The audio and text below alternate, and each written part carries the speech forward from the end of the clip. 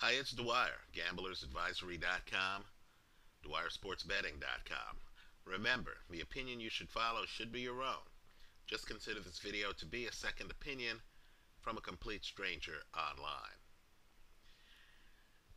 You know, if you look at the light heavyweight division right now, just ask yourself, who are the guys getting pub there? We just had a high profile fight there. It was Sergey Kovalev beating Bernard Hopkins. Another fighter getting a lot of pub, Adonis Stevenson, right? He recently won a Fighter of the Year award, I think 2 years back. You have another big fight. Jean Pascal against Sergey Kovalev, right? Kovalev's fight right after beating Bernard Hopkins. Let's shake things up here a bit, though.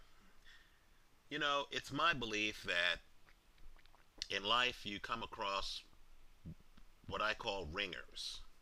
These are guys who are much better than advertised, right? Let me underline the word much. Much better than advertised. These are the guys who I track, because when this guy gets the big opportunity on the big stage, I think this guy is going to deliver, right? Or at a minimum, I know the odds will be such that I'll get a deal at the casino on the guy, right? Because to me, there's the media hype where people are blowing up fighters and, the public has certain expectations.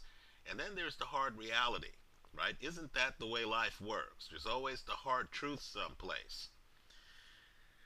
To me, one of the hard truths at light heavyweight is the WBA champion, Juergen Braehmer, right? This guy's one of my favorite fighters. I think this guy, like Johnny Gonzalez, another fighter to keep an eye on, I think this guy's underrated. He's had his problems, right? But this guy's underrated. He's very high level. And he's going to fight a high level opponent in what figures to be a spectacular chess match. He's fighting Robin Krasniqi. Right? Now this is a great fight. I think Braehmer wins the fight. That's my pick there. Why? Because I privately feel that Juergen Braehmer beats guys like Adonis Stevenson. Right? I privately feel that Braehmer is a guy who would give Kovalev all he can handle. Braehmer fights in Germany. I'm in the United States. Perhaps he's better known in Germany. I'm telling you that if I walk down the street here and if I stop 5 people and I said, hey, Juergen Braehmer, your thoughts, they would have a blank stare. I could do that at a boxing match. They wouldn't know who he is. You need to know who he is.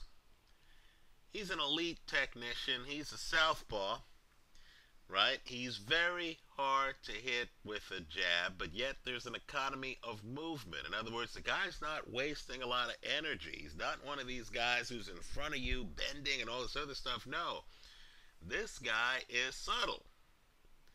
He knows how to bend just enough.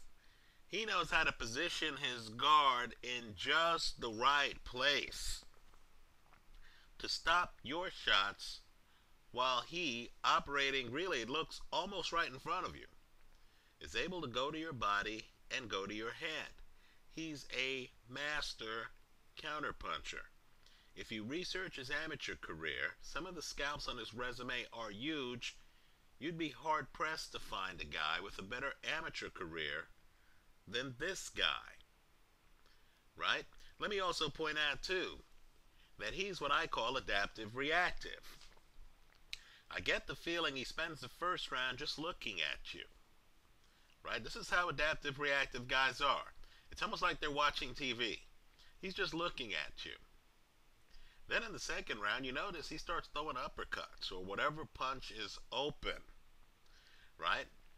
One of the things I like with the guy is he can get his game on in second gear. In other words, I believe one of the hallmarks of brilliance is an ability to just cruise, right? Be able to cruise with your A game, without having to overexert yourself. He doesn't have to have a special night to counter you to death. He doesn't need to raise the temperature in the room to systematically take you apart. His fights follow an interesting pattern where you notice the first round he's reading, right? The second round he starts to land some shots.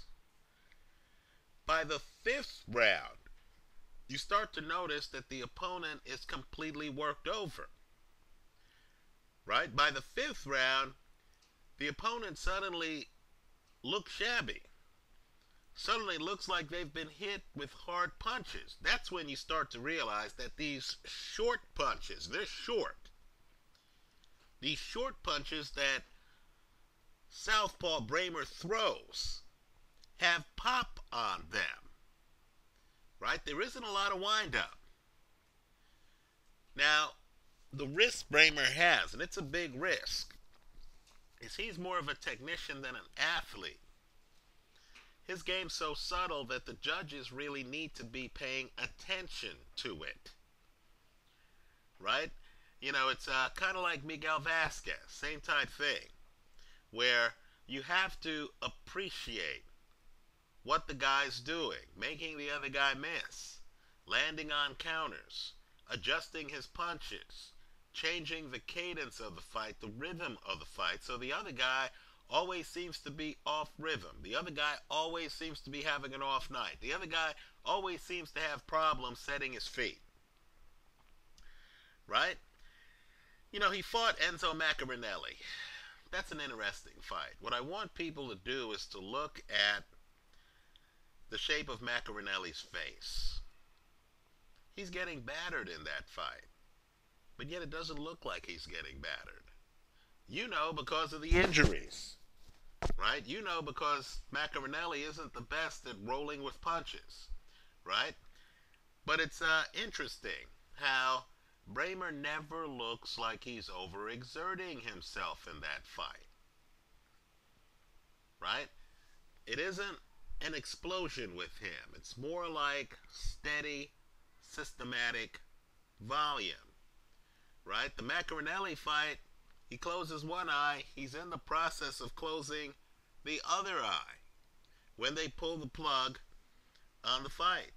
Understand, Maccarinelli made the mistake a lot of guys made. He thought that he could bum rush Braehmer. What you find out is while Braehmer looks like he's moving in slow motion, if you're an old-time fan of the NBA, think Chris Mullin. While he looks like he's moving in slow motion, he's actually changing gears. He actually has you walking into punches, right? Very high level guy, right? Let me also point out too that you can't stay at the chessboard with him. If you're a mid-range hooker and you're trying to beat him at mid-range, good luck with that. His punches are too short. His timing is too good. He's going to hit you between hooks and he's going to cover up. Right? Let's talk about Krasniqi. Now, I'll concede out the gate that Krasniqi has a problem with volume, a jab, and movement. Right? He looked bad against Nathan Cleverly. Right? Styles make fights. I'm a skeptic of Cleverly, but Cleverly did dominate Krasniqi. I'll also agree, too, that Krasniqi isn't that good, in my opinion, on his back foot. Right? He does a lot better when he's standing still or when he's on his front foot than he does when he's on his back foot. I'll also say, too, that he's a guy who prefers a slower pace. In other words, I thought the Cleverly fight was just too fast for him. Now, all of that said, this guy's a great chess player. Insofar as he hides his intention. In other words, there are moments in his fight where he's watching you throw punches. And he's just waiting while you're throwing punches. He has his feet set up. You think he's going to come back with the right hand, and then he comes in with the left hand. right? He's precise in terms of trying to confuse you, trying to come in with power shots, right? Let me say he wants to set up the lunging power shot. So it's interesting. While Cleverly is too fast for him, you'll notice that as Cleverly is throwing a combination and stuff, you'll notice that Krasniqi is the kind of guy who can look at you, just like Floyd Mayweather, right? These guys aren't bobbing and weaving and looking away and stuff. No, no, no. This is a different personality type. This is the guy who's looking at you. So you're throwing a combination. Krasniqi has a certain calmness to his game. So he's there. He's getting hit with some of the shots, but he's looking at you. Then when he sees an opening, let's say you're throwing a combination, you've just thrown this hand and you're extended, he'll come over the top of it with a power shot, right? I'm expecting a very slow, very tactical matchup here. I think Krasniqi is going to necessarily force Braehmer to try to get him on his back foot. I think the guys are going to literally be countering each other to death. I just think that Braehmer has more to his game than Krasniqi. In other words, Braehmer can fight going forward or going backward, right? I think Braehmer will be on his front foot really because he understands Krasniqi is worse on his back foot than he is on his front foot, right? Krasniqi is the better athlete. Braehmer is the better technician. I don't think either guy is going to try to make this a shootout. I think they're both going to play it as a chess game. In other words, both guys are going to look for openings to counter the other. Both guys are going to try to mislead the other fighter. Understand, even though Braehmer is out of a southpaw stance, he has a great right hand up front, right? Great right hook. Understand, too, Braehmer is going to try to find Krasniqi's body. Krasniqi is not that gifted defensively. So I like Braehmer in this fight. More importantly, I want people to view Braehmer as someone who should be included in the conversation at light heavyweight. Understand, Bernard Hopkins jumped at the opportunity to fight Sergey Kovalev. I don't think he'd jump at the opportunity to fight Braehmer, right? Because I think elite fighters understand the guys out there who are too complicated. Let's talk about Jean Pascal. Pascal's a better athlete than Braehmer. Pascal hits harder than Braehmer, right? Pascal moves better in the ring when he wants to move than Braehmer does, right? I think Pascal would have a hard time with Braehmer because Braehmer's punches are so short and Braehmer's defense so good that I think Pascal would find himself in the ring really with a machine, right? You know, old Pascal, not new Pascal, who's a bit more in the pocket, but old Pascal, pre-Hopkins Pascal, who was more of an ambush fighter, that would be interesting to see how that fight would unfold, because I get the feeling that if you don't stand at the chessboard with Braehmer, you have a chance. Right? If you can lunge in and catch him without showing him a punch pattern, I think you'd have a chance there. Curiously enough, while Pascal, in my opinion now, is a better in-the-pocket fighter, certainly his fight against Boutte, he's in the pocket and looking better, that would actually hurt him against Braehmer. Right? Understand, boxing's rock, paper, scissors. Because the more you sit at the chess table, the more at risk you are against a grandmaster, right? In other words, to beat Braehmer, you would have to do a full court game. You can't beat him in the half court. Pay close attention to this. Just understand, Braehmer's been a light heavyweight champion for some time. Understand, he's a decorated amateur, right? Canada and Germany need to get together if we're going to get a full conclusion on the light heavyweight division. Just know that if they announced Braehmer against, let's say, Adonis Stevenson, I'd be rolling with Braehmer.